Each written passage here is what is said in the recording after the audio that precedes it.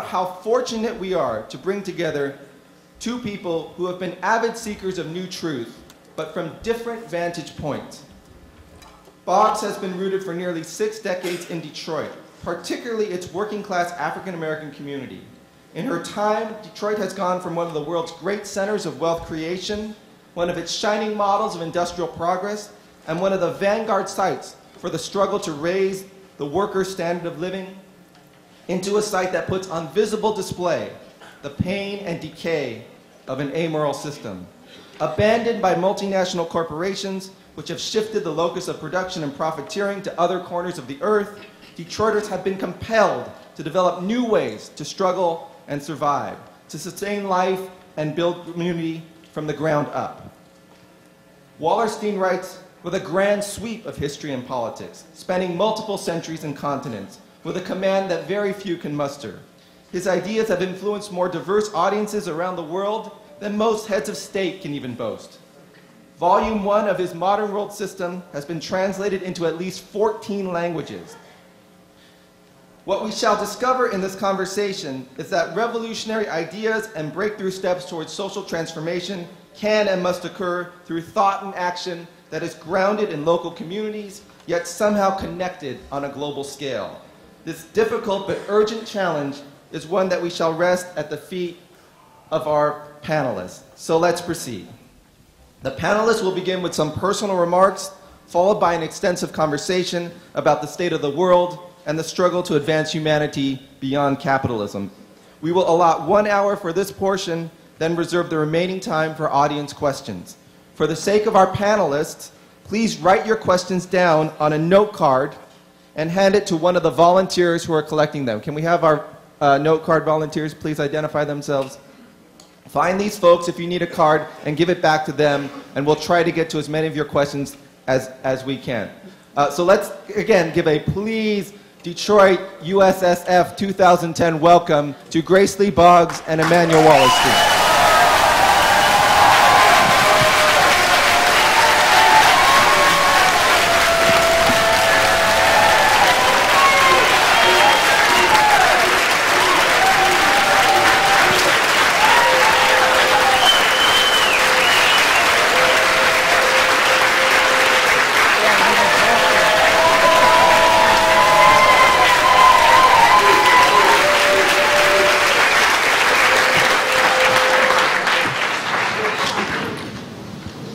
Okay, Grace will begin. Well, thank you all for coming, and thank you, Immanuel, for coming to Detroit. I first met Immanuel Wallerstein on the first page of the New York Times Book Review in 1975, when his book, Modern World Systems, was reviewed. And I still have my copy of that review. Over the years, I read him, and I quoted him over and over again, particularly in After Liberalism, where he talks about how the old ideas of just workers as a social force, and the worship of science, and the conviction that democracy is just a bourgeois concept. He exploded these ideas. He analyzed them. He helped us to see that we can very easily get trapped in the past while reality is constantly changing. And then he wrote a wonderful book. I'm sorry we only have 10 copies of it to sell, called Utopistics. And in it he writes that the world of 1868. 1968. 1968, thank you. That in 1968, the ideas that we had been living by since the French Revolution had now become outmoded. And he wrote a paragraph which I use all the time. He says the world of 2050 will be what we make it.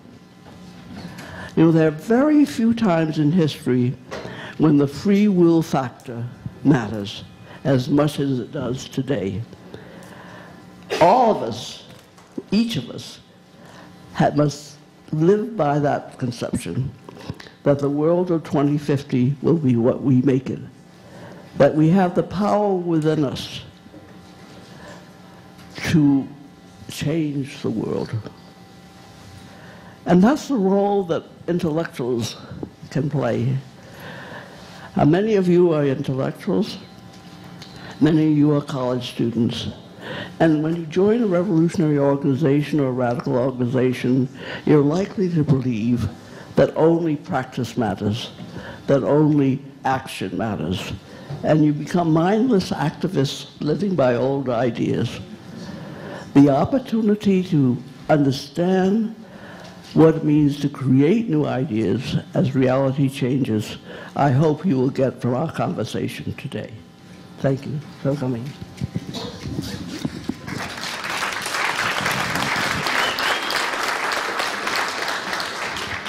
I'm delighted to be here and to be with Grace Boggs. Grace Boggs is someone I've admired and I've known before and I've admired for a long time because she incarnates to me the idea that though the struggle is long, the struggle is also immediate. That people, everybody, lives in the present as well as in the future. And you have to take care of the present if you're going to have any realistic impact on the future. So she's tried to combine working always in the present here in Detroit at the local level to do things that will make life better immediately for people who are here, and also to try to transform the world in a longer range prospect. So that's what we're going to talk about today, how to do that. Thank you. So we're going to start with our panelists giving us their sense of how they see the world today and what are the core concepts we need to make sense of the challenges we confront. I had the great privilege of coming to Detroit in 1953 when Japanese were not producing cars, when we were still the motor capital of the world. And I have lived through the Detroit being the national, the international symbol of the miracles of industrialization, to it becoming a national and international symbol of the devastation of deindustrialization. And today, you've come here because it's becoming the national and the international symbol of a new kind of society. A society where the gulf between the industrial and the agrarian epoch are being resolved, not because anyone thought it would be desirable only, but because living at the expense of the earth, living at the expense of the other peoples, has brought us to the edge of disaster. And it's up to us. It's that time on the clock of the universe when we face evolution to a higher humanity, or the devastation and the extinction of all life on Earth. It's a fantastic period. You've probably seen these T-shirts around that say revolution. To understand that revolution is also evolution is what I have learned from my years of practice. Well, the way I approach this is to say everybody lives in historical systems. And historical systems do not go on forever. We're living in one that's we call capitalism, or the capitalist world economy, or the modern world system. It came into existence about 500 years ago. You have to explain how it came into existence, but we're not going to talk about that today. And then it goes on. It has a normal life. And you can understand that normal life. You can analyze it. I've been trying to do that. Other people have been trying to do that for a long time. But systems don't go on forever. They move slowly, slowly, slowly away from equilibrium until they get too far away. And that's, in fact, where the modern world system is today. The modern world system has entered into its structural crisis. It's coming to an end. It's not coming to an end just because lots of people are oppressed and don't like it. That's been true for a very, very long time. You know, that's not what's new. What's new is that the system doesn't provide the possibilities in its own terms to work. Its own terms is an endless accumulation of capital. It's a kind of crazy system. You run in order to run, in order to run, in order to run. And it works. It's worked brilliantly. It's worked very well for a couple of 100 years. But it's moved way far from equilibrium, and you get into what we call a structural crisis. And when you're in a structural crisis, the alternatives are not only for you who are oppressed, or we who are oppressed, but for the people who oppress us. They too they too see that the system is coming to an end. They too have to worry about what comes next. And that's the long-term struggle that we're in today. It's a struggle in which there are two fundamental sides, not about preserving the present system, but about what will replace it. And we're in the middle of that. Grace talked about the free will factor. What happens as the system goes on normally, which it did for several hundred years, is that there's a very strong pressure to come back to equilibrium. So no matter how far you sort of push it from, the pressures push it back. And that's what happened to the French Revolution. That's what happened to the Russian Revolution. It isn't that there wasn't an enormous amount of social action and social pressure to create something new, but after a while the system pushed it back. Right? That's what we call, usually by the name of determinism. Right? But when a system gets far from equilibrium, that just doesn't work anymore. There's nothing that can push it back to equilibrium. And that's when the so-called free will factor comes in. That's when every little action on our part helps to determine the end. The end that we don't know. You know, that's really terribly important to underline. We don't know who's going to win the struggle of the next 20 to 50 years about the system that should replace and will replace the present system. We don't know. We may win, we may not win. There's no certainty on that.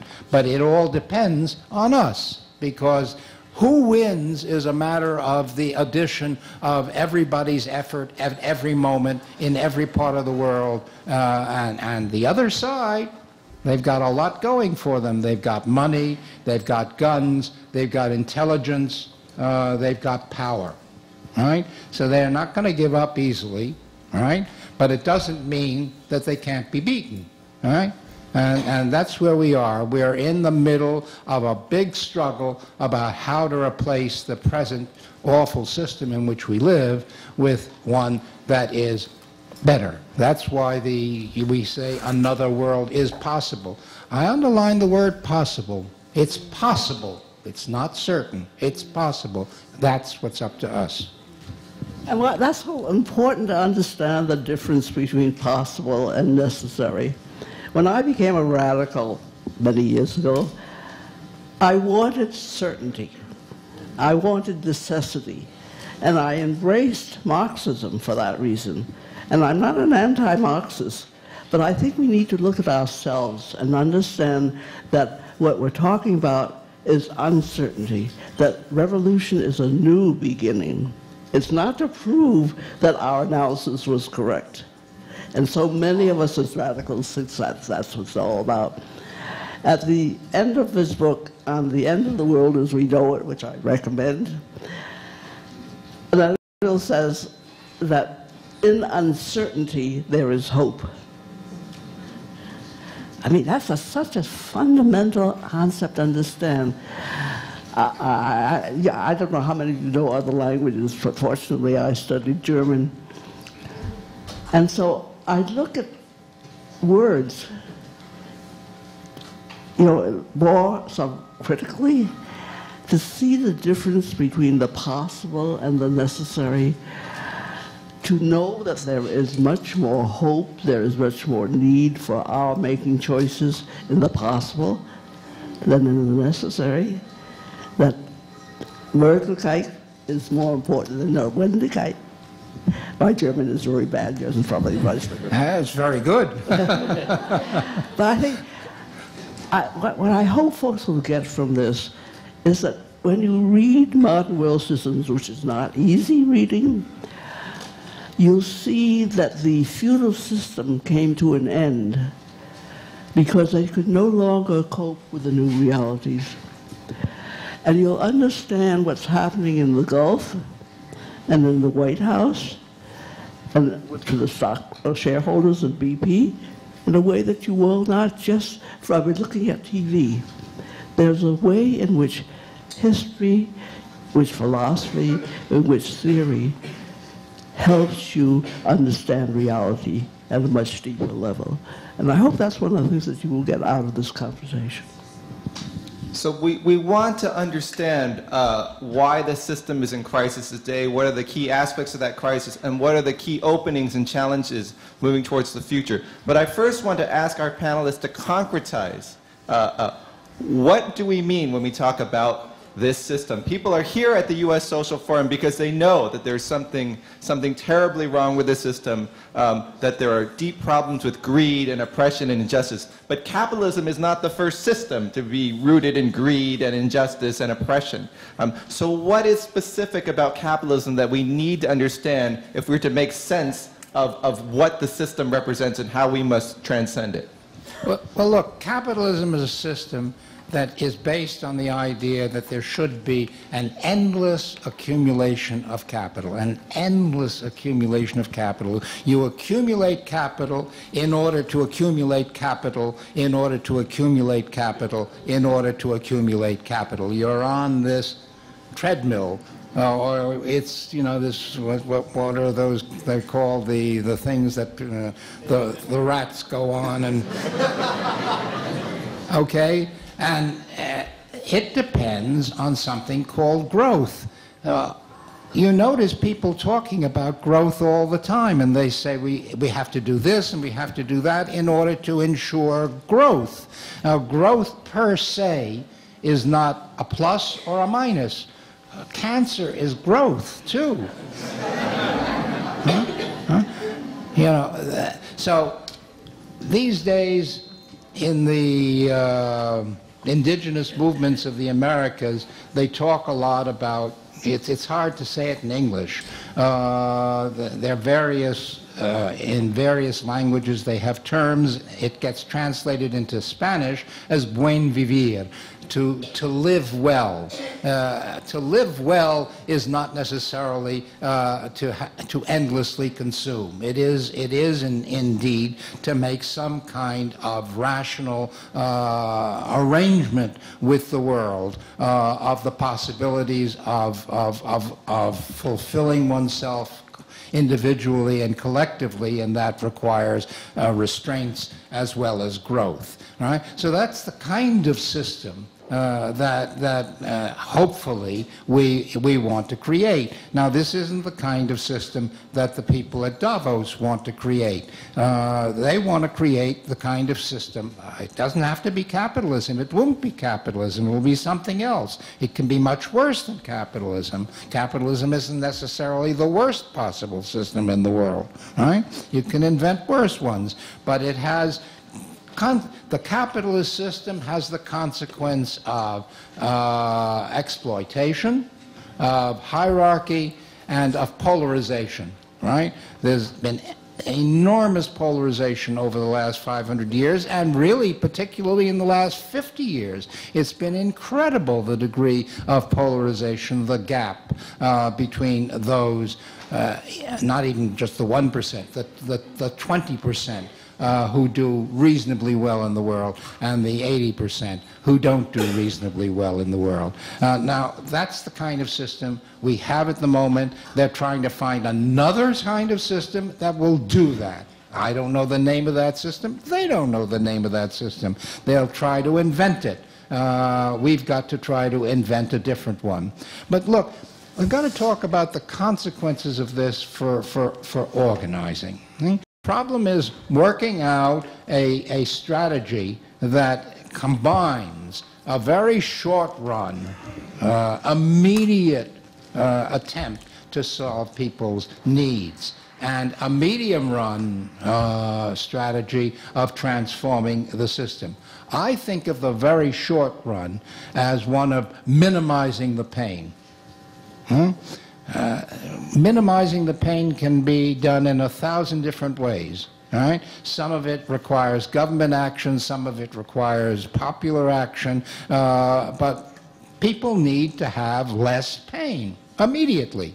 And there are all sorts of ways of doing that. That doesn't transform the world, but it meets people's needs. But then you've got to also explain to people, explain to yourself, that we've got a 20 to 30 to 40 year struggle here, and we've got to think about the things that will transform, that will win this struggle over the next 20, 30, 40, 50 years to create the, come out somehow of the chaotic situation in which we are now, the highly fluctuating situation in which we are now, into a new, better order. Or a new, worse order. But into, there will be some new system emerging at some point. It will crystallize.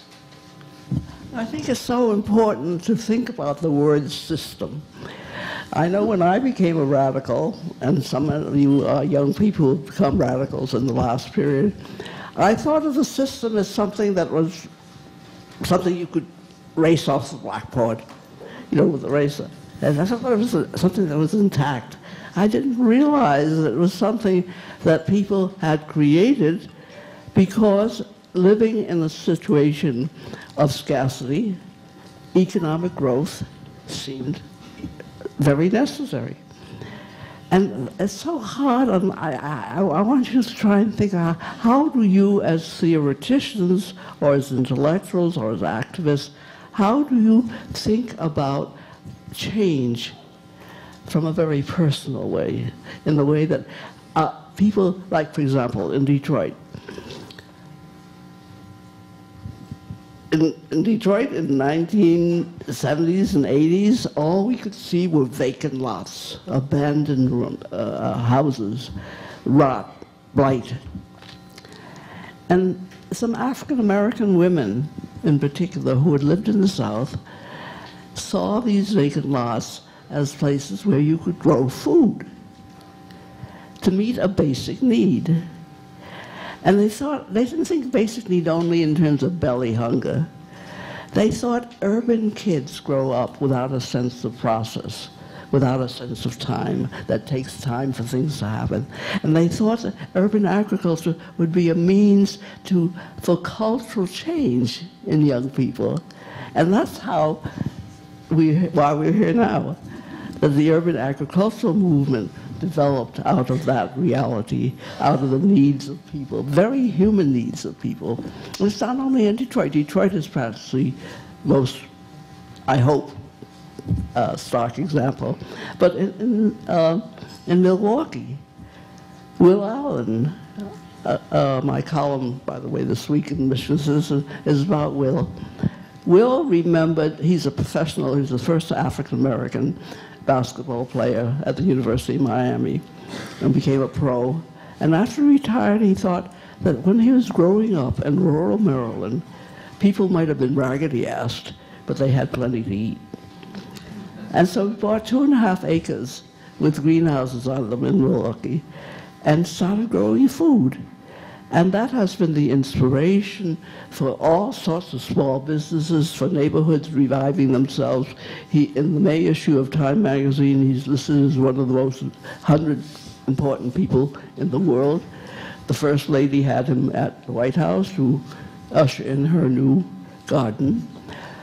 And that's, I mean, just from Will Allen. I mean, Will Allen could be any one of you, but he out of the understanding of human needs, belly needs, and cultural needs, he was able to start this movement. Well, what Grace is talking about is, look, one of the fundamental aspects of capitalism as a system is what I call the commodification of everything. You want to turn all activities into activities which are done for a profit in order that there be growth and a capital accumulation. Actually, commodification hasn't been all that easy for capitalism. And, you know, up to about 50 years ago, there were lots of things that weren't commodified. Water, by and large, was not commodified. Actually, hospitals weren't commodified. And, well, you jumped. I wanted to go in between that. Universities weren't commodified. And yes, sex wasn't commodified. Well, certain kinds of sex were commodified. But other kinds were not, and the body wasn't commodified. And what you've seen is this mad rush in the last 30, 50 years to commodify more and more and more and more of these things, right? In order to find a last bit of growth as others dry up. Now, one of the things we can do, even in the short run, is to try to decommodify, right? Not because, I mean, in part to stop this mad thrust to madness, but also to test the alternative possibilities of what will work in a more decommodified world. We don't really know how it all could work. We've got to experiment, and that's something we can all do in the short run as part of the process of trying to make the transition from where we are now into this other world which is possible. And we are not alone. I don't know how many of you know a book called Blessed Unrest by Paul Hawken. The resistance to commodification is a human resistance. It's not something that comes out of a book or kind of comes out of theory. All over the world, with the globalization of corporate globalization, we have resistance developing. People are resisting the commodification of all our relationships. They're resisting the commodification of our environment, of our communities. And that's why you're here.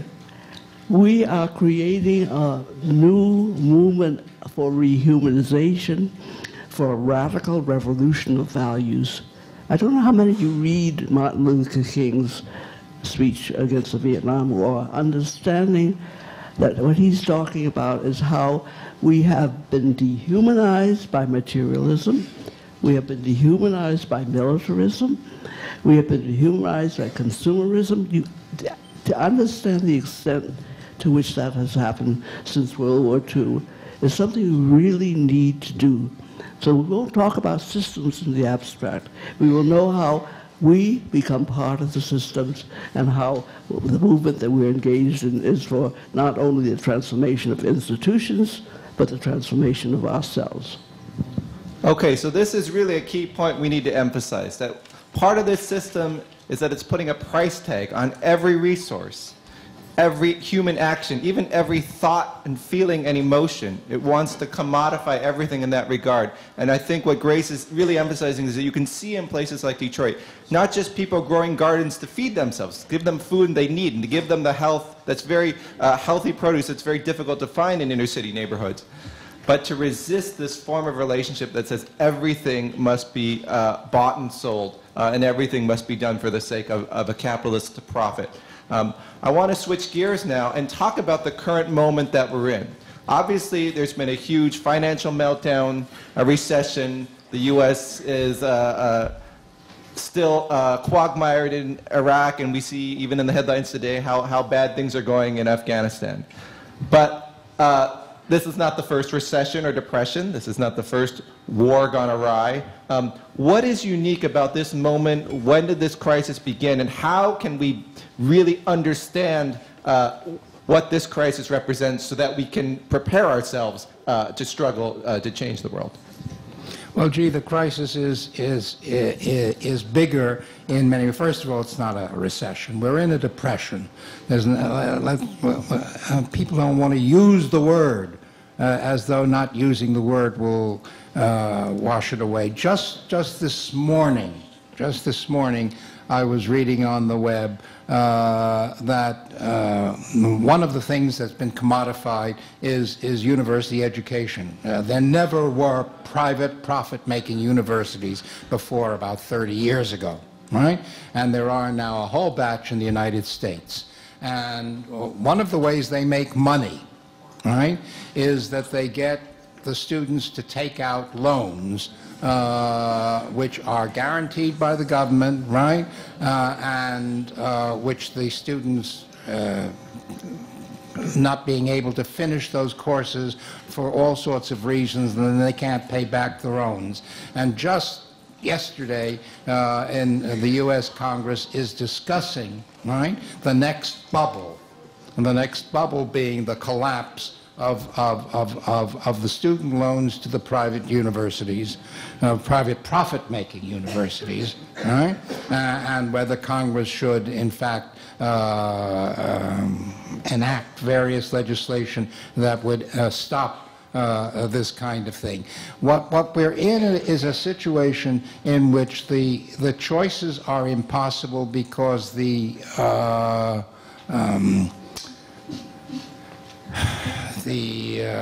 back and forth, what's the word? I'm blocking on the word. The Exchange? No, I mean it's the up and down of the world market is so rapid. The fluctuations. Thank you. The fluctuations of the world market are so radical that it's impossible at a very short run to predict. If people sit around with piles of money in various, for example, pension funds. Pension funds, it's your pensions. Lots of you have money in pension funds, right? And they're all invested, right? And they have to make decisions where to invest. And what's been happening is that the money possibilities have been going up and down so fast that they've been losing money, making money, losing money, and they're not sure whether they should put their money into dollars or yen or euros or something else. And so they make, of course, mistakes. Of course. And then the governments say, what can we do about it? Well, you know what they do about it. What they do is that they cut the pension funds, right? So that increases the pain enormously, right? But it doesn't solve the problem at all. And the degree of fluctuation is so hard that people can't make short-run rational decisions. When they can't make short-run rational decisions, they panic. Individuals panic, capitalists panic, all sorts of people panic. If you want to understand right-wing populism in the United States or indeed in Europe or in other parts of the world today, understand it in terms of people panicking. They don't know how to protect themselves. They do see that they're in a shaky situation, and they lash out at whatever. That leads to xenophobia and all sorts of. You find the enemy where it doesn't solve any of your problems, but it makes you feel better for a few minutes. Until the next time that it doesn't work. So that also then explains electoral fluctuations, which are going to be tremendous, have been tremendous in the last few years. Take the whole issue of Afghanistan. Almost everybody is aware at this point, almost everybody is aware that the war is being lost. The U.S. is not winning the war. NATO is not winning the war. personally, McChrystal just was forced to resign. He's been replaced by Petraeus. Okay? Now, people say, the whole discussion in the press, why did McChrystal do such a stupid thing as challenging the president in Rolling Stone magazine, of all places to challenge the president, and so forth? I don't think he did a stupid thing. My analysis of McChrystal, he's a very smart fellow. And if you watch what he's been doing in the last year, he has done two important things. One, he has set new rules for the American troops, which they don't like, which constrain them, tell them to be much more careful about bombing and shooting and so forth. They don't like that. There's lots in the press that they don't like that. The only person who really likes that is Karzai, because it protects his interest and his image of the world. And he's postponed at several times going into Kandahar. Now, I think, personally, I don't know. I've never met Mr. McChrystal. I just analyze how his mind must work. I think he said to himself, it's not going to work. And I don't want to be blamed for that. So I'll get myself fired. That saves my personal reputation. Let somebody else lose the war. Yeah, but I think that's what's happening there, and I think the U.S. is going to have to withdraw in the same way that Russia had to withdraw from Afghanistan, in the same way that the U.S. had to withdraw from Vietnam, which will be a terrible further humiliation for the United States as a geopolitical force, and so forth and so on. But, you know, these are unwinnable situations in which there are no good choices for the governments. There are... just give you another small example, which I wrote about in my last commentary. Everybody knows Spain is in trouble, right? Spain is in trouble, it's got too much debt, and so forth and so on. And what everybody's been telling Spain is what you've got to do, the government, you've got to cut down your expenses. So you've got to cut your budgets and so forth. The Spanish Parliament voted the severest cuts in the history of Spain. And the very next day, Fitch Ratings downgraded Spain's bonds. And the argument, they gave it in writing, the argument that they gave is cutting the budget reduces the possibility of growth, which it does. But there it is, damned if you do, damned if you don't. If you don't do it, you're damned because you're spendthrift and allowing the budget to get out of hand. And if you do it, you're cutting the possibility of growth. Well, what do you do if you're a government? Well, you don't know. There isn't any good thing to do. And that's what all the governments of all the world, virtually, today, are facing. They don't have a good choice. Whatever they choose, it's damned if you do and damned if you don't. It's a losing game. And then voters blame them. Well, they got to blame somebody, and they blame the government in power. And they vote somebody else into power who does what? Well, faced with the same impossible choices. That's the present situation in the world. How do people get on your list to receive your commentary? Oh, that's very easy. You just write to. What do you write to? You write to.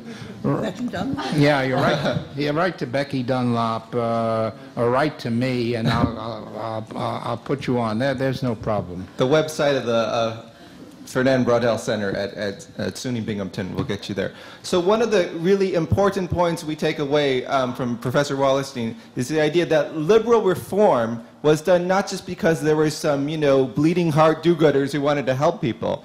These reforms were designed to stabilize the capitalist system.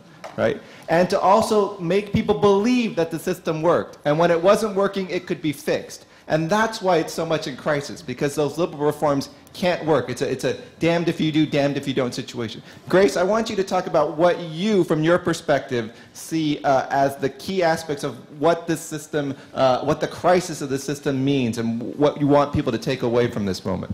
Well, first of all, I think we need to understand why the World Social Forum began in the first place. It began after the Battle of Seattle. You remember when the 50,000 people came out, including Teamsters, steel workers, women, young people, and they shut down the WTO.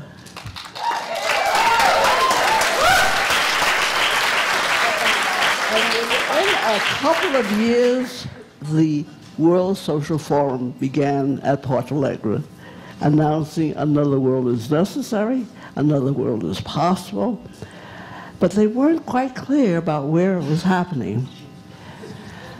And I think I want folks to read the commentaries every couple of weeks that Wallerstein puts out, because it gives you an idea of, you know, it's not that Obama is weak, he may be. It's not that Petraeus is ambitious, he may be. It's because the whole thing has become dysfunctional. And what do you do when something has become dysfunctional? Do you keep demonstrating and hoping that they will become more functional? Or do you begin projecting and creating alternatives? And where do you look for these alternatives? You look for these alternatives among ordinary people who are trying to satisfy very basic human needs. Needs for food, needs to know where you are in the world, needs to the need to reassert your human identity. I think we think of the movements of the 60s too much in terms of particular identities, as the identity of blacks or of Latinos or Asian Americans or of women. They were all part of a search for a new human identity. And that's what we're engaged in. And that's what I see when you think that way, when you understand why movements are created, why new worlds are created, why new systems are created, that shapes what you do with your time.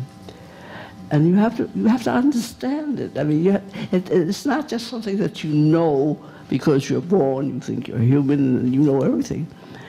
You have to be able to think philosophically and historically.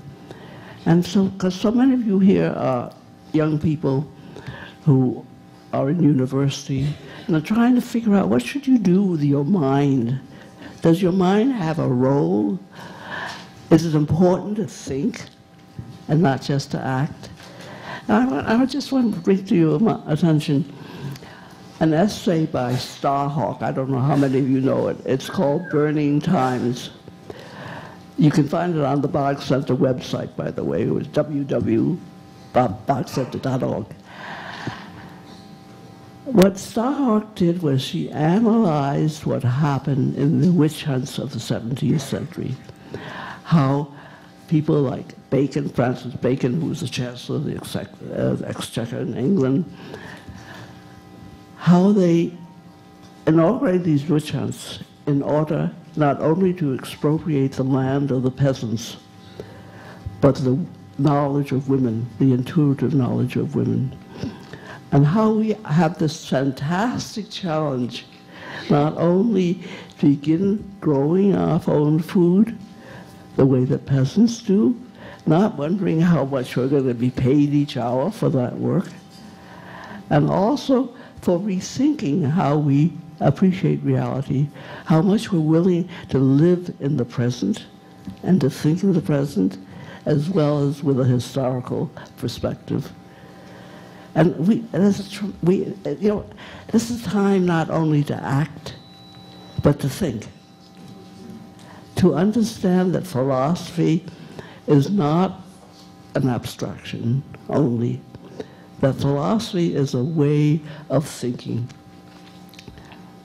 that we can think with our hearts, or we can think only with the left side of our brains. And we're learning so much from neuroscience now about how our brains are much more complex and how knowledge is a much more complex thing than we have understood before. So there's a lot that's important about theory, knowledge, study. I urge you to come to the Another Education is Necessary, Another Education is Possible workshop this afternoon. Bill will be there, and Bill is back there, and Shay Howell, and Nate Walker, who I saw come in just a few minutes ago, and I also. How are we going to talk about another education? How are we going to talk about education in the way that Freedom Schools conceived of education during Mississippi summer? As a way not just to learn something so that you could regurgitate it on a test and become a part of the Pentagon or one of the think tanks in Washington, but how to use education to serve our community, for each of us to become full-fledged citizens. How we can do that from K to 12 and up in higher education, so that we create in this country what we have the opportunity to do now, a more participatory democracy. This democracy, representative democracy, emerged a couple of hundred years ago with the nation state. We are now in the period where the nation state, who is the nation state? What is its relationship to the world? And we have a democracy which is obviously dysfunctional in Washington and elsewhere in the world. And we have the challenge to create another democracy. And I believe that it can be done on the school level. We start at kindergarten to involve parents and teachers and children in this other education that's possible. I urge you folks to come to this workshop. I think it's really important that the role which labor played in the movements of the 30s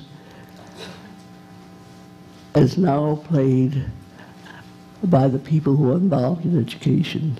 And that involves parents, it involves children, it involves teachers. Because education is the creation of human beings. And what's important to us today is not the manufacture of things as much as it is the creation of people.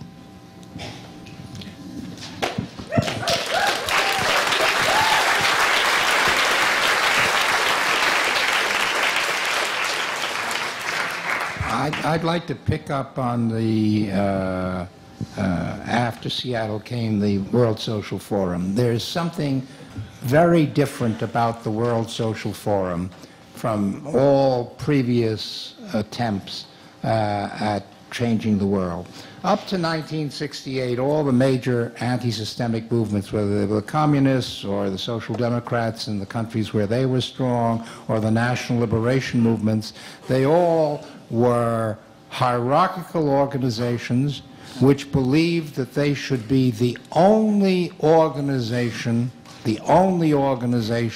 in their country, right? And that all other kinds of organizations had to be subordinated segments of them. If there were a women's group, it should be a women's group of the labor movement or of the Communist Party or of the National Liberation Movement. If there were a youth group, if there were an ecology group or a peace group, all of that had to be part of the single movement which was hierarchical and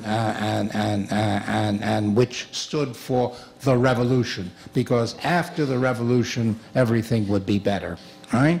Now what 68 did, 1968 all over the place, was to end this sense of the single hierarchical movement as the only movement.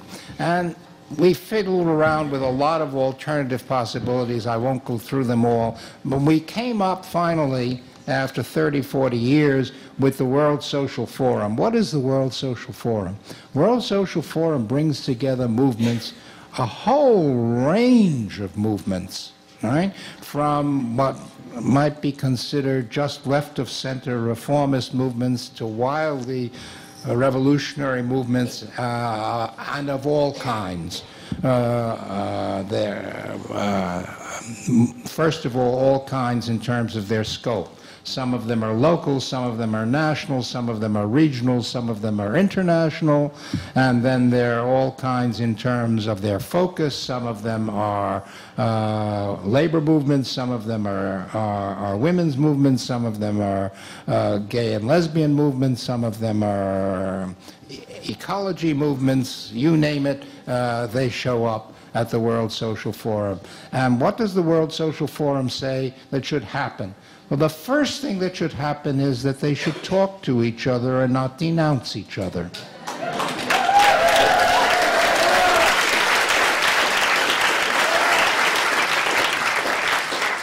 And maybe by talking to each other, they'll begin to appreciate things that they didn't understand themselves in terms of their own movement, and begin to understand the possibilities of cooperative political action on specific things or general things with these other movements. And I think myself, I'm a great believer in the World Social Forum. I think it's been a remarkable success. People talk about how it hasn't been a success, how the world hasn't been transformed. Well, it isn't true that the world hasn't been transformed. You know, the United States Social Forum didn't exist in the 1990s. It wasn't even a thinkable possibility, right? And here it is, we're in the second one. And there are European social forums and Asian social forums and African social forums, and there are regional social forums and thematic social forums. It's a growth industry, if there's a growth industry. Right? And they're different, and they argue. Right? And people are unhappy about this and unhappy about that, and if you've at least at the level of the World Social Forum, they've been tinkering with the way they've been run. At each meeting, it's a little bit different because of the criticisms of how it was run in the previous meeting, and we've been improving the process. Now, there's some people who say, yeah, but where's the action? And the action is, well, the action is where we make the action. It isn't in the meeting of the World Social Forum or in the meeting of the United States Social Forum, but there's action. And a lot of that action is the consequence of the networking that was made possible by the social forum. So I think we've got a very strong mechanism here. It isn't perfect, and who knows? Maybe 5 years from now they won't exist anymore, and we'll replace them with other things. I don't know. It's an uncertain world, and we're in an uncertain situation, and we're feeling our way all the time, but we build on the positive. And so far, this meeting has been positive. The World Social Forum is, I hope some of you are going to be able to get to the Dakar meeting in February. February is, no, it's the end of January. It's February, right? It's the first week of February in Dakar. It's the second one in Africa. It's an important one, and I think we're going to be able to move forward from there. You know, Immanuel was at the Porto Alegre. He's at Mumbai. I don't know how many others he's been. I haven't been to those, but we're so fortunate that he's here for ours. And the U.S. Social Forum is a process. They're trying to learn from each one to go to the next.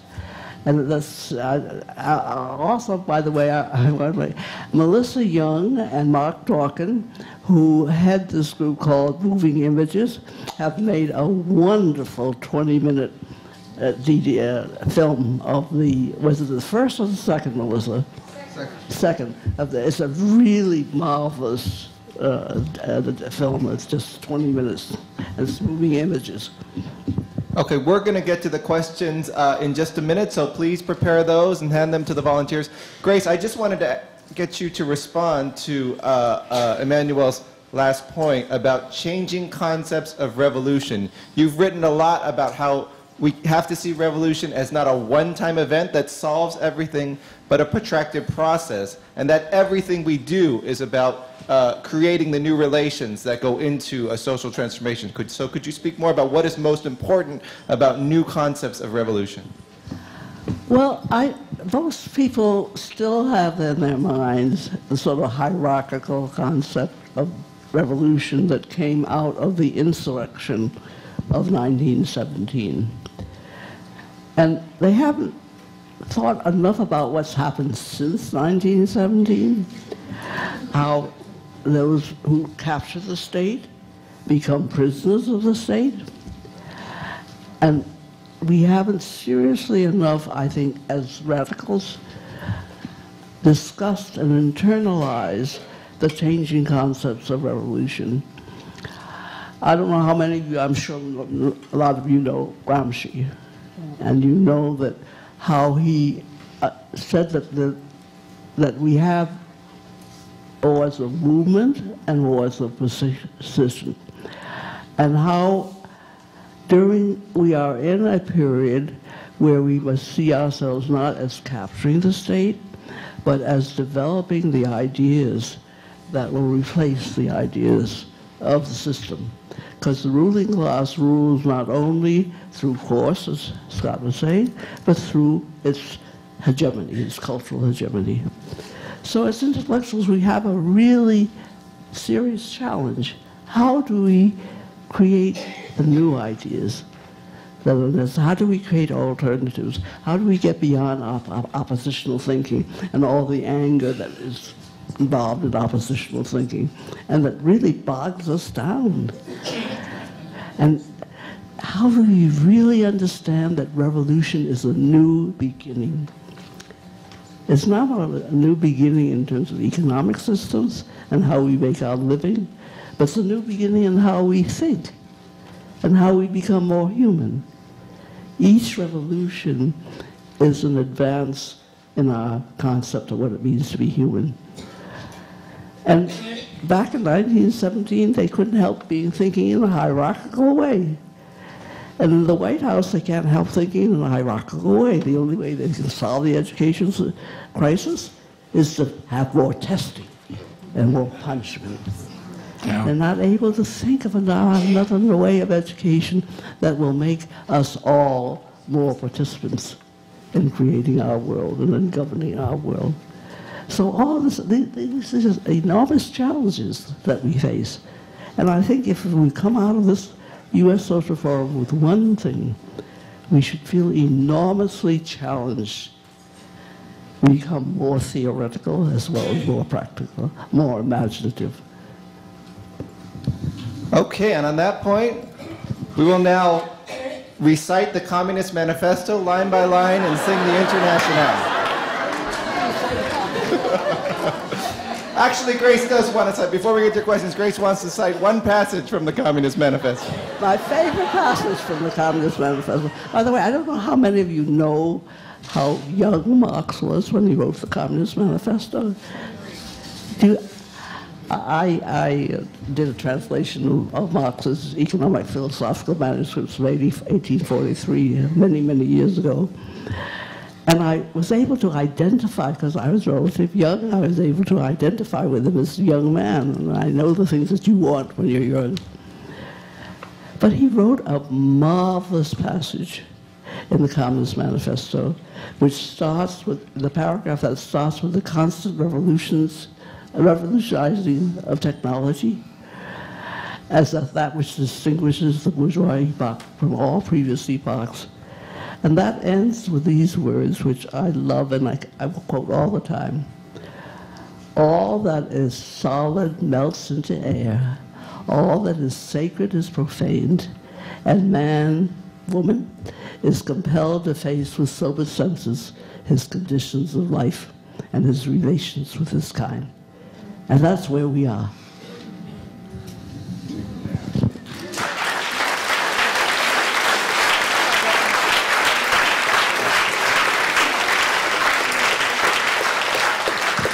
Okay, the questions have come in, so let's try to get to as many as we can. First question is, please comment on the role of creativity as part of moving toward a more humane world. I'd love to hear what you have to say. Well, I mean, actually, Prigogine in his book on the end of certainties says very clearly that if the world were in fact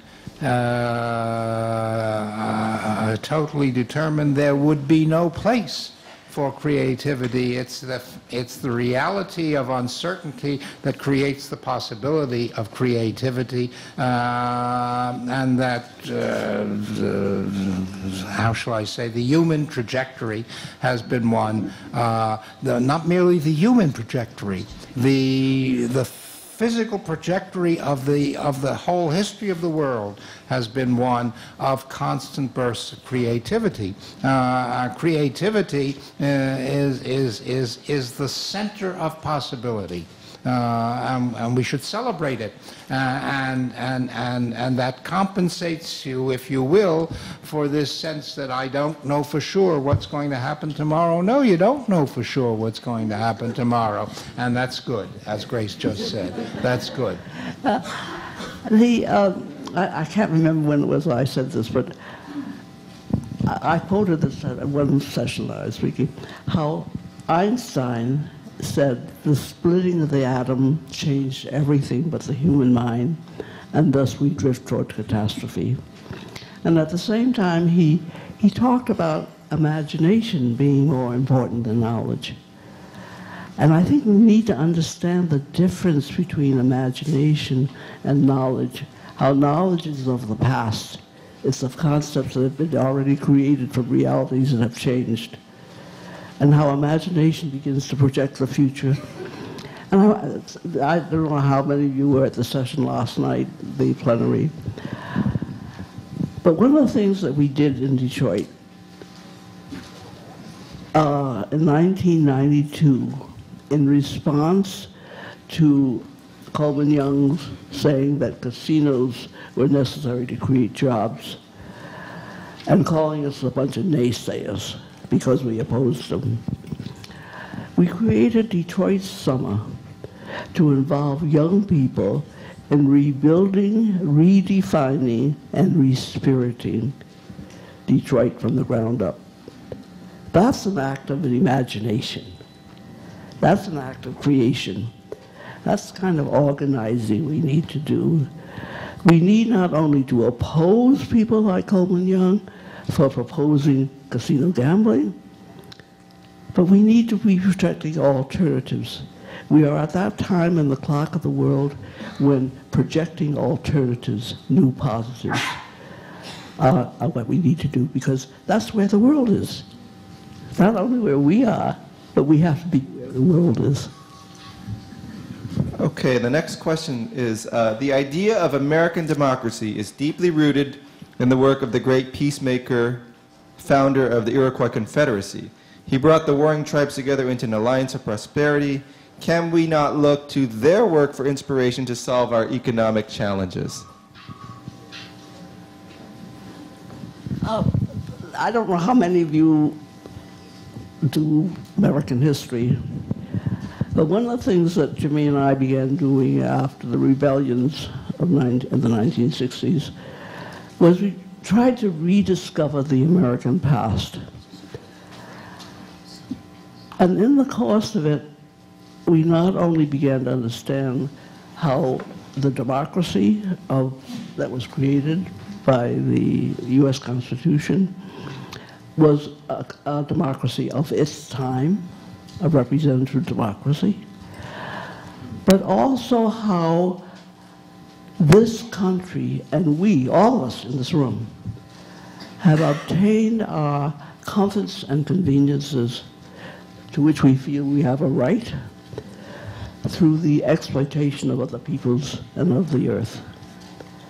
And how the next American revolution has got to be a revolution very different from previous revolutions, that countries that had very little and their revolution want more. Our revolution needs to be giving up things in order to advance our humanity.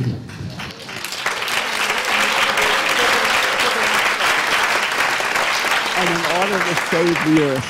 And as Jimmy wrote in the book, Mic go out? Mic's out. Revolution and Evolution in the 20th Century, which we wrote in 1974 and which has been reprinted recently, until we recognize this and acknowledge this, we are going to face terror. And that's the meaning of 9/11. If we want to get rid of fear, we want to get rid of terror, we have to acknowledge how we have gained our comforts and conveniences. We have to understand the negativity that is in economic growth and accumulation and accumulation and accumulation.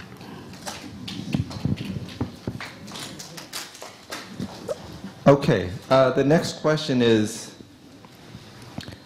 isn't this actually a social conjecture of the global structural crisis?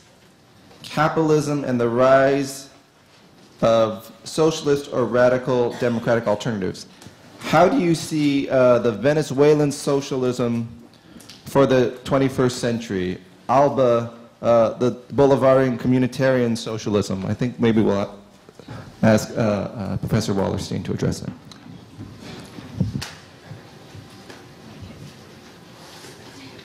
The Latin America in the last 10 years, basically, since about 2000, has had a remarkable series of elections in which various versions of governments left of center, some further left of center than others, have come to power. How come? In part because of what's going on in Latin America, and in part because the U.S. didn't have the energy, political, military, and economic energy to handle the situation in the ways that they historically did, because they were giving such enormous priority to the issues in the Middle East that they hadn't got anything left over to handle properly. As a result, we had these governments come to power. Venezuela is one version, Ecuador is another, Bolivia is a third. There are none of them the same as each other. Brazil has been a fourth. Incidentally, the latest poll in Brazil just yesterday shows that Lula's candidate, Dilma Rousseff, who was way, way behind 6 months ago, has pulled to a significant lead over the principal other candidate of the right. So we're going to have probably a second Lula government through Dilma Rousseff. This changes the geopolitical situation in the world in a positive way. There's no question that the sense of Latin American autonomy as a geopolitical entity is a reality today. It's not a possibility, it's a reality. Yes, I know the U.S. That we had a right-wing coup in Honduras, and yes, in Colombia, this terrible guy just won the elections, and so forth. But basically, if you look at Latin America as a whole, it is now an autonomous actor on the world political scene. That is very positive. No question about that, because it entrenches the reality of a multipolar world in which we are living, and that limits considerably the ability of the United States or of Western Europe to engage in all kinds of activities which they traditionally have done or wish to do still. They have instituted in their countries various versions of let's face it, let's call it social democracy, of various versions of it. Is this transformative? No. Is this minimizing the pain? Yes. That's my view of ALBA. Grace, how do you relate to what's taking place in Latin America? Well, I think it's important, but I'm more interested in the question that was asked originally about what is socialism. I think we need to ask ourselves where the concept came from, how the utopian socialism of the early 19th century was replaced by the scientific socialism of Marx and Engels, and how Marx saw socialism as part of a sequence toward communism. It would be the stage at which workers took power in order to deal with the distribution and so forth of goods in a different way from the capitalists. And if you're not a socialist, you're a knave. I mean, if you don't believe that we should have more human relationships among ourselves, you're a knave. But if you're still a socialist, you're a fool. And that's because you're not thinking historically enough. You're not thinking that the world that we're living in is not the world of Karl Marx. That Marx was born in 1819, that he grew up in Europe where there was a great deal of scarcity, where he was concerned with economic growth, naturally and humanly. But we're not. So we can't use the same words with the same sort of naivete that we tend to do. Every concept has a historical origin. It's born at a particular time out of the creativity of intellectuals and of people. And we have to create our own views of the revolutionary change that's required. What we do know is it's not going to be hierarchical in the way it's been in the past. We know it's not going to be patriarchal in the way that it has been in the past. We know it's not going to involve the same industrialization and lack of contact with the earth as it has been in the past. We know a lot of very fundamental things about it. And we have to find out how to recreate those fundamentals through practice of theory. Well, the way I usually answer that question is to say that the world which I want and which I think the world we should want is a world that is relatively democratic and relatively egalitarian. That's not the kind of world we have now. That's not the kind of world we have ever had. What the institutions will be that will maintain a world that is relatively democratic and relatively egalitarian, I don't think we know. I often say if people were sitting around in the late 15th century and saying, oh goodness, feudalism is coming to an end and is going to be replaced by capitalism, what kinds of structures will this capitalist system have? How many of them could have, in 1450, imagined the kinds of structures which over 500 years were developed in the capitalist world economy in order to maintain the system and allow it to function and allow it to meet its objectives, right? So I don't think we can sit around and say that in the 22nd century and the 23rd century there are going to be structures of the following kind which we can give a name to, we can call it socialist, we can call it anything we want, right? That will fulfill this need. What we can say is we've got to push in, we've got to set it up on a certain fundamental thrust. And that thrust is to say we want a system that's relatively democratic and relatively egalitarian. I use the word relatively because it's never going to be perfectly. There ain't no such thing. But we can do a lot better than we have done historically in the capitalist world system. I don't think we have a single democratic country in the world, and I don't think we ever have had. We certainly haven't had any egalitarian country in the world, including those that call themselves socialist. So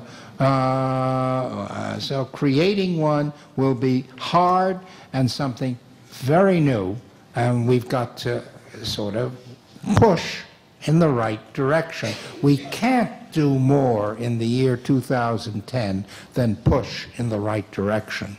And it's vain to think we can.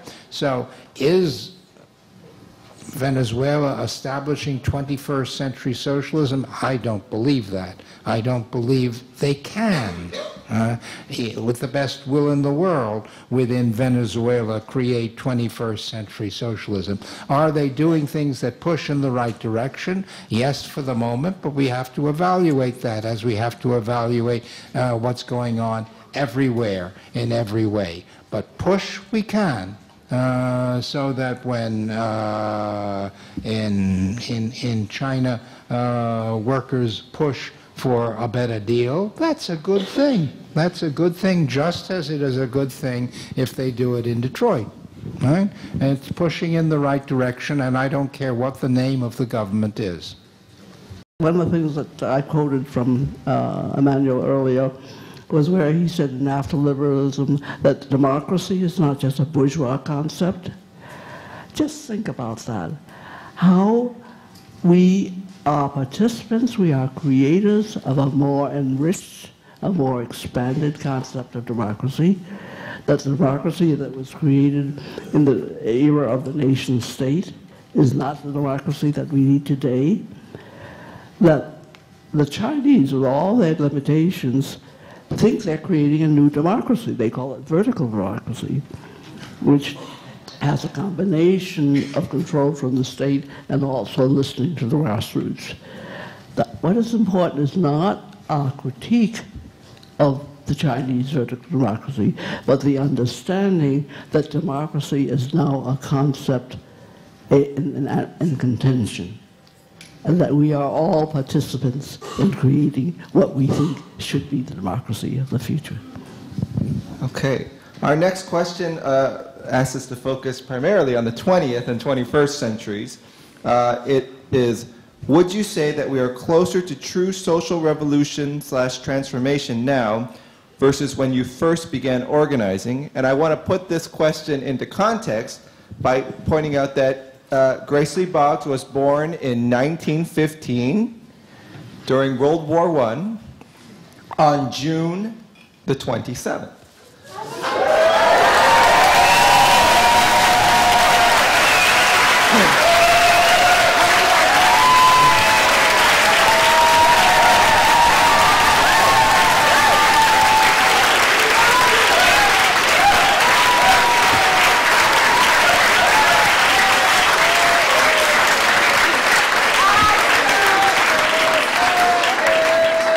Now, June 27th is Sunday, and we know, unfortunately, while some of you will be staying in our wonderful city, many of you have to go back to your own struggles and your jobs in your own hometown. So we've decided, since you're all here, we're going to have a birthday party for Grace tonight, right here.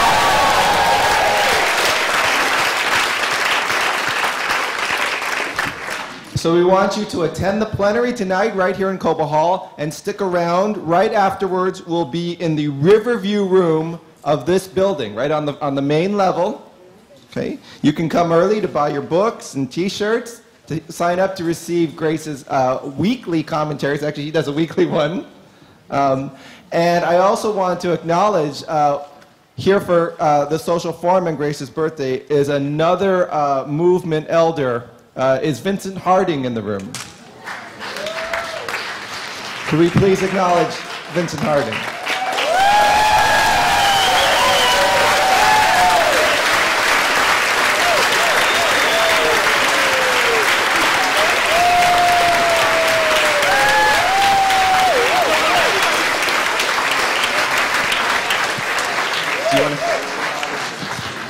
I've known Vincent for over 45 years. I don't know how many of you know that he wrote the first draft of Martin Luther King's anti-Vietnam War speech.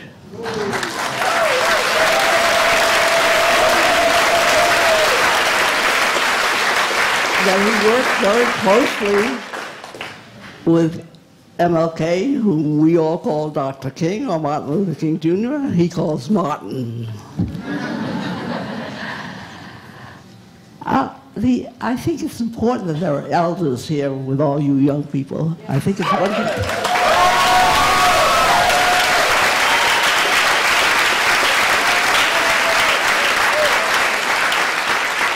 The future belongs to you, but we've played a role in creating that. We also know that Danny Glover is making every effort to fly to Detroit. He's here to be with Grace for the party as well. So we want all of you to join us in a spectacular 95th birthday party for Grace tonight. Okay, so back to the question. Are we closer to social transformation now than when you first began organizing? What do you see that looks like progress toward our goals, especially in light of a perceived mainstream trend towards the right, towards conservatism? Well, there's a trend towards the right, there's a trend towards the left. If you want to know what I see the United States Social Forum. I mean, I see that nobody is safe from criticism. The Bolivian government, which is the first government run by an indigenous person in the Americas and is committed to a plurinational society, is now struggling with a critique from one indigenous group who thinks that the Bolivian government is engaged in developmentalism. It's a tricky, difficult issue, and they're struggling with it. But the point is, they're not safe from criticism. That's a great plus. It really is. Well, I mean, you all are the evidence that we are closer to a society than we were when I joined the movement nearly 70 years ago. When I joined the movement in 1941, the ideas that dominated the radical movement were the revolution of 1917. The big struggle was, is the Soviet Union still a worker state? Is it a degenerated worker state? Is it state capitalism? We argued about other countries. And the models from the American Revolution came from elsewhere. And to this day, many radical organizations still use foreign models. We did not have any sense that the US Revolution would be very different from other revolutions. And I think we owe so much to the generation of the 60s who carried on the anti-Vietnam War struggles, who carried on the women's struggles, who carried on the civil rights and black power struggles, because they made the possibility of an American Revolution and the need for an American Revolution a reality. Before that, it was very hard to have any idea of an American Revolution. I remember, by the way, I was in Cuba in 1966, and I heard Fidel Castro talk, and he said a wonderful thing. He said, "We are not a communist country, we're not a socialist country, but we're a socialist country with communist spirit." And you know, how our spirits develop. There are workshops being carried on at this social forum talking about bringing spirituality out of the closet. I think we have a very much more enriched idea of what it means to be a human being at this time on the clock of the world than we had when I became a radical. And I don't think you can become a revolutionary unless you have a very enriched idea of the human spirit.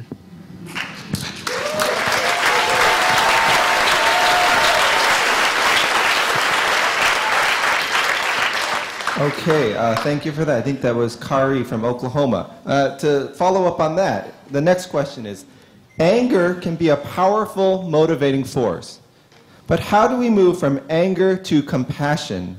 How, if at all, can compassion and love be powerful motivating tools for social change? I'd love to hear what you think of that. Oh, well.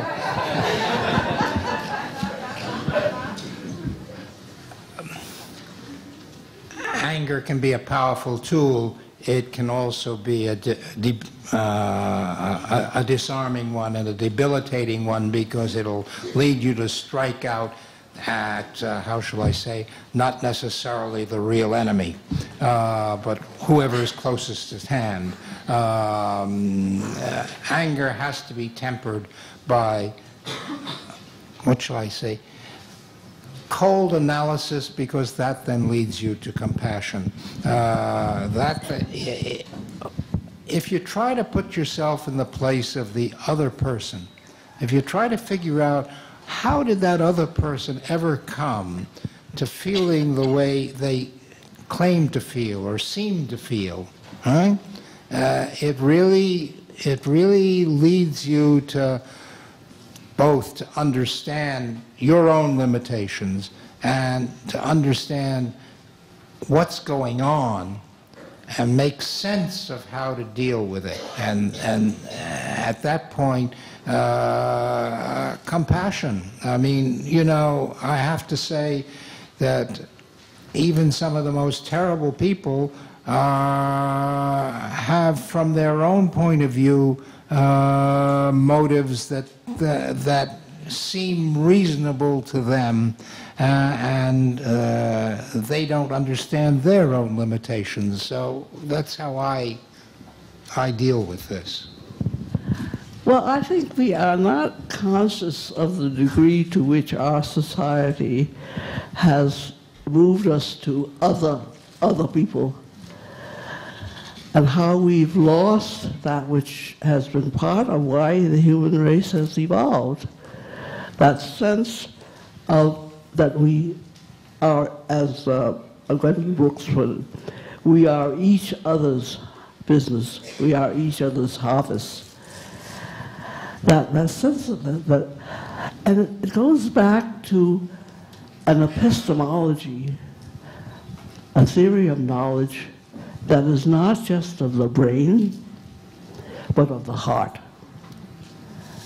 An epistemology of compassion, a epistemology that recognizes how we belong to each other, how we are each other's harvest, each other's business. I mean, you know, to be at that time on the clock of the universe when we can make that huge change from othering other people to feeling that they are part of us and we are part of them. That's a wonderful opportunity, a wonderful time to be alive.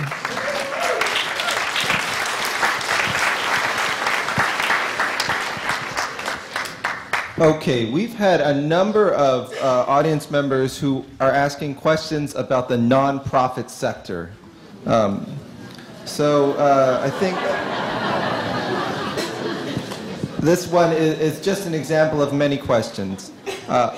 Many social justice nonprofits are moving away from foundation funding to grassroots funding models. But this still seems like an overdependence on money for our movement, work, and a lack of acknowledgement of the economic conditions.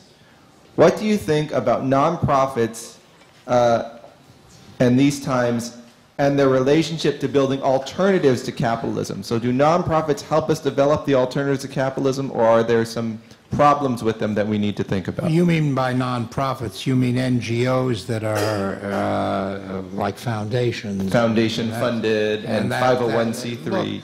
I was in a workshop yesterday run by Progressive Omaha, a group I'd never heard of. And they're a local group in Omaha. And the topic was, how do you run a movement on no money?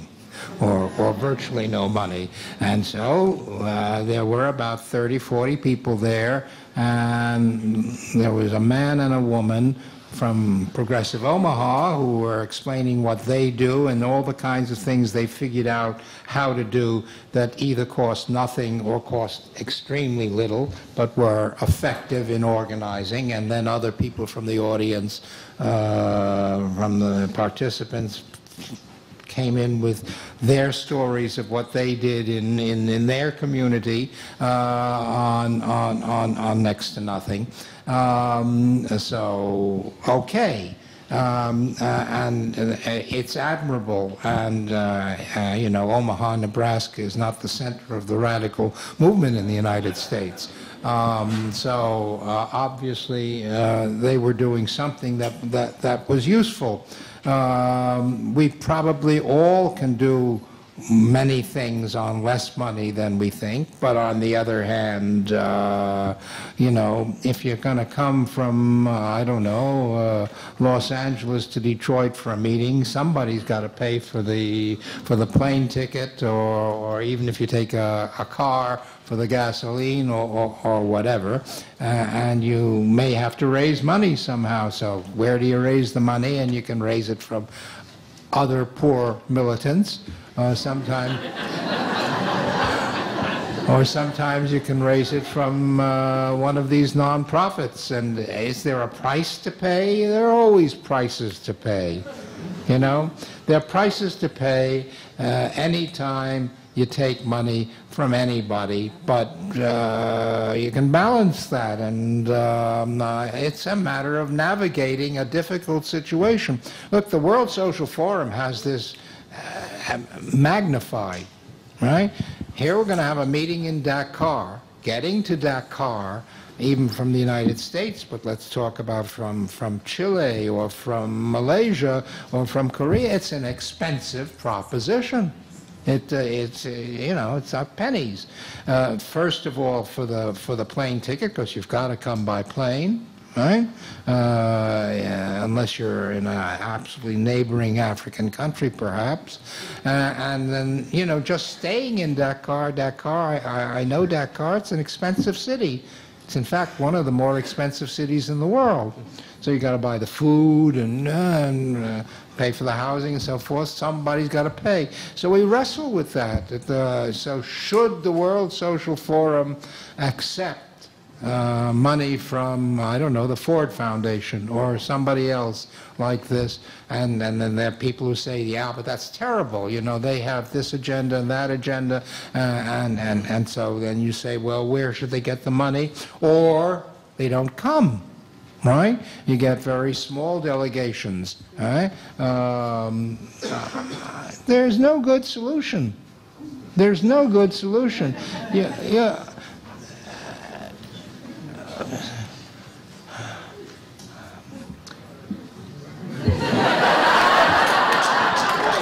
You take a little from here and a little from there, and you play one off against the other. And you know, a long time ago, an African leader, it was before independence, said, when they try to bribe you, take the bribe and then do what you want.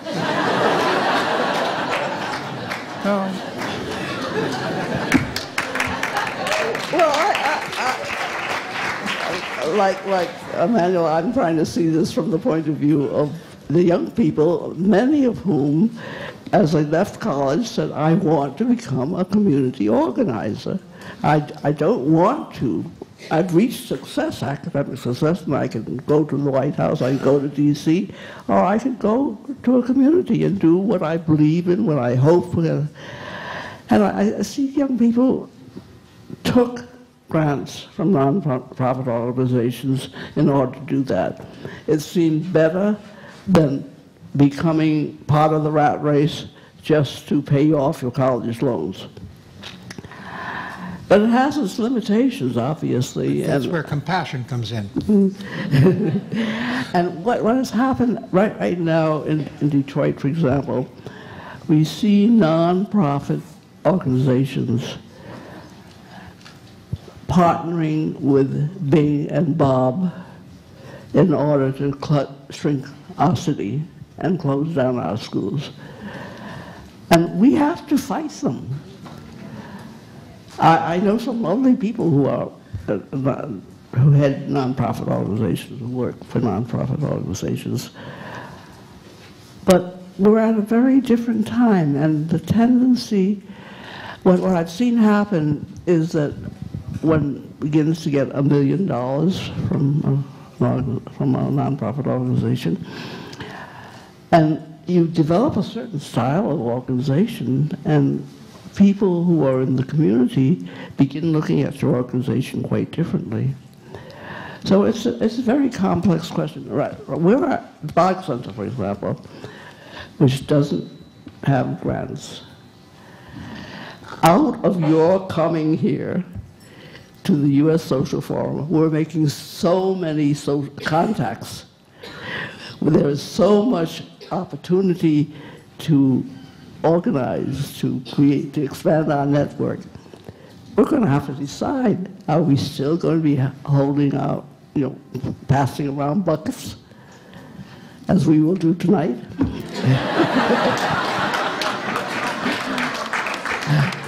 Or will we solicit a grant to do what we have to do? I don't know.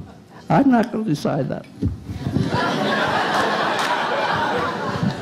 So, and I do want to say, this is a topic that Grace and I take up in Chapter 6 of our book, The Next American Revolution.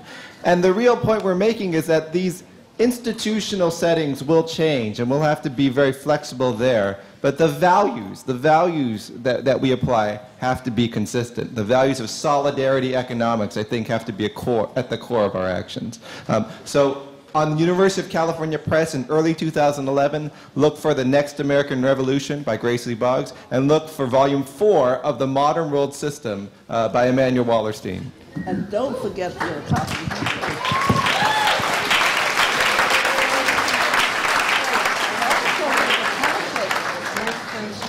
Called Reclaiming the Organic Intellectual, which you can get at the Boggs Center table.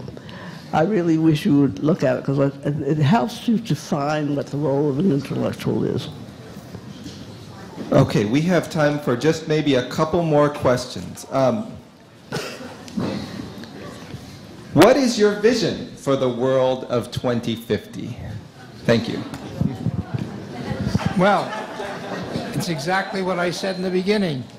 We'll be, I'm pretty sure, in the year 2050, we will talk of capitalism as a system of the past. But what is my vision? My vision is, I don't know. Okay. You know, in people who discuss chaos theory, there's the concept of the butterfly flapping the wings, right? The butterfly flaps the wings over here, and at the other end of the world, the climate changes in all sorts of ways, because that's the impact of one butterfly flapping its wings. And I like to say, we're all butterflies. We're all flapping our wings every minute. Not just once. Every minute it's a different situation, and we're flapping our wings. And it depends on how many people flap their wings in the right direction. So it's up to you, right? If enough of us flap our wings repeatedly, constantly, pushing in the right direction, we might win out. It's 50-50. I always say it's 50-50, but I think 50-50 is a lot, not a little, right? And so go, but for God's sakes, don't think that it's certain. It's not certain, not at all. And in 2050, you might be living in a miserable world. So it depends on how many of us flip our wings in the right direction.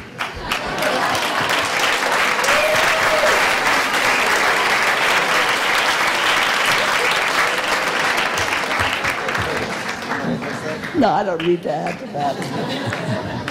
Okay, I think we're going to have time for 2 more questions. Second to last question.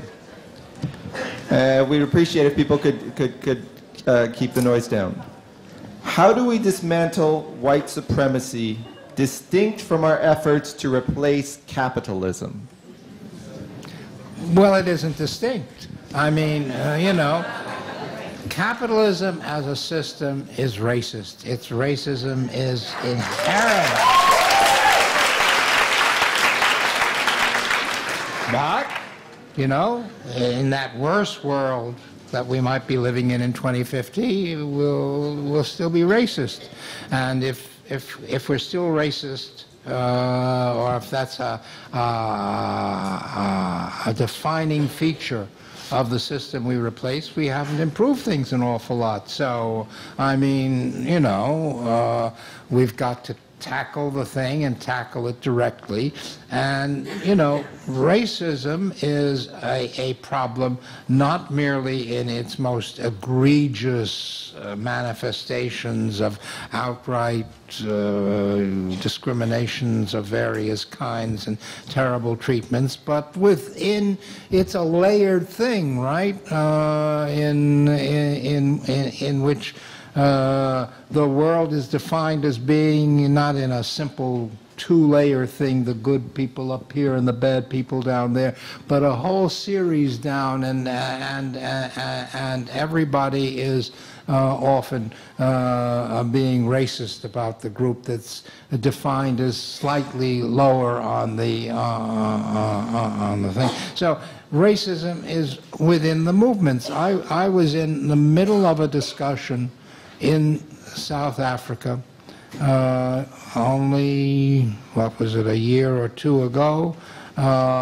It was a meeting of organizations, of grassroots organizations, all good people, right?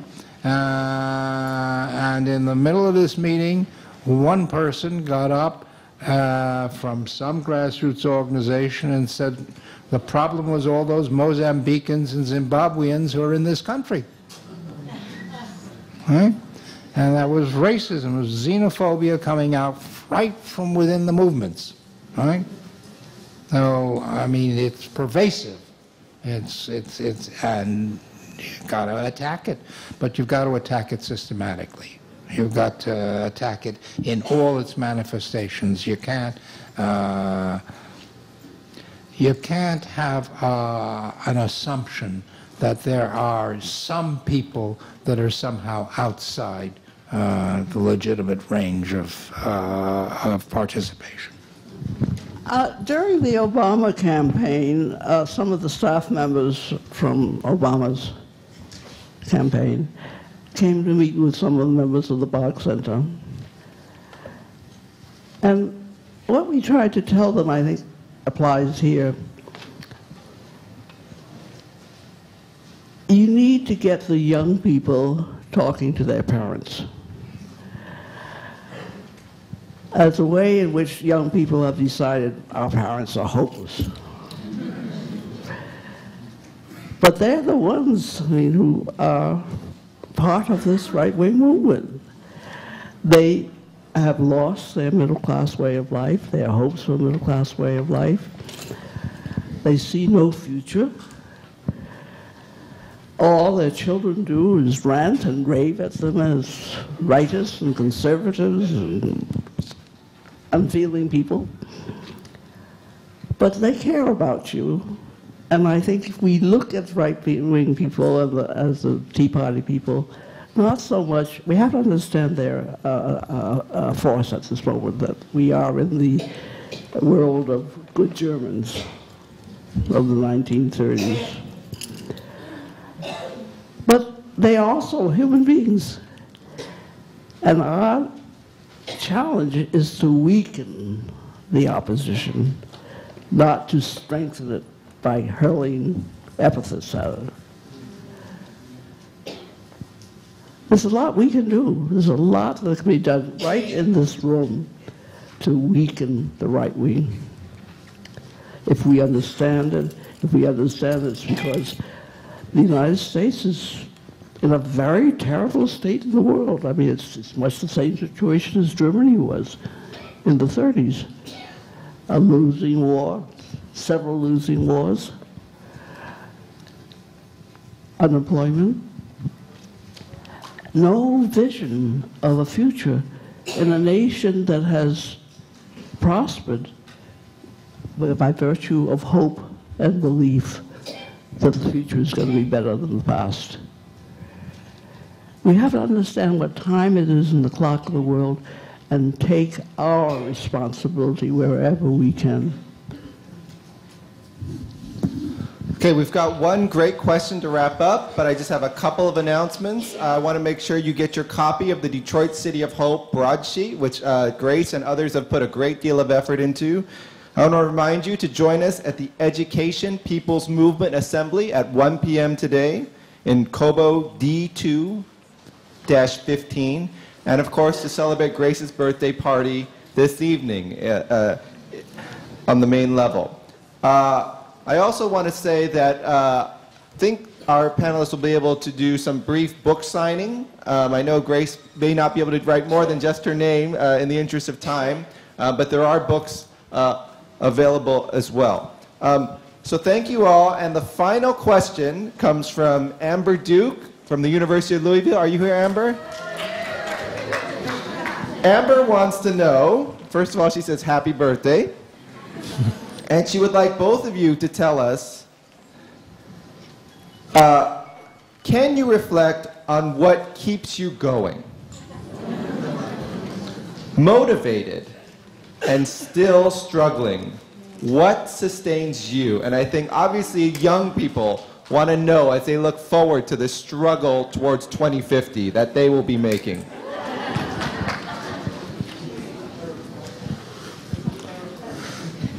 Let's let him in. What else can we possibly do?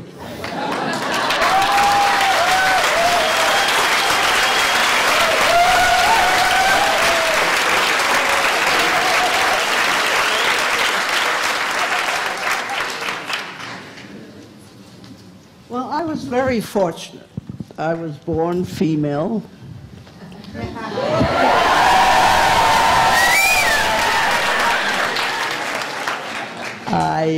My mother did not know how to read and write because there were no schools for females in her little Chinese village. My father was very interested in education. I was a graduate student studying for my PhD, and I came across Hegel. And I discovered something that I think we all need to learn, particularly in the United States, that progress does not take place like a shot out of a pistol.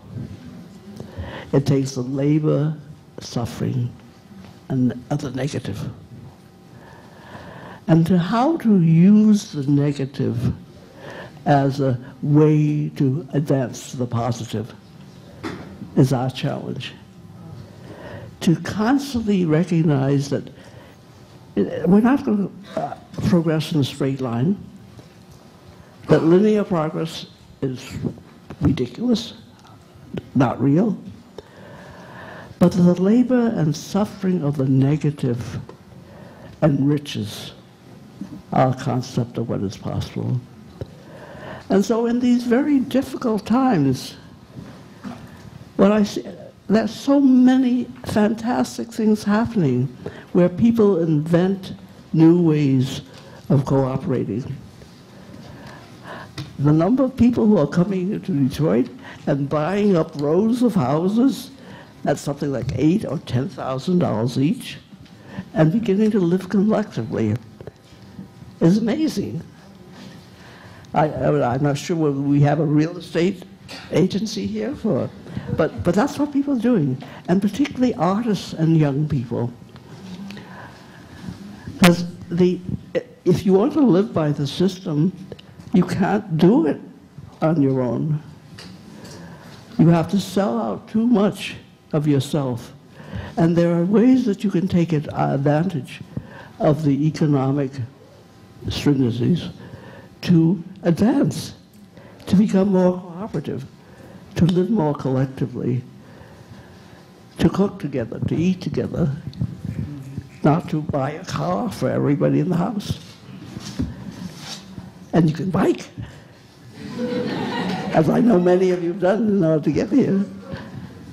There are so many things that we can do that will make us more human, and at the same time help to create the new society, to create, and what's the word? I don't know what I want.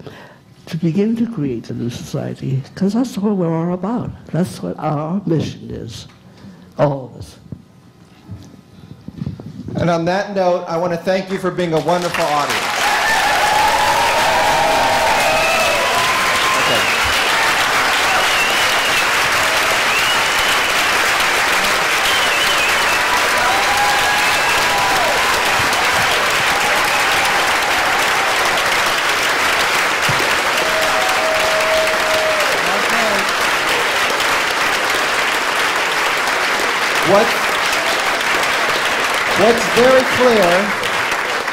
What's very clear is that what has sustained Immanuel Wallerstein and Grace Lee Boggs through over 100 collective years are the movements that they've been a part of.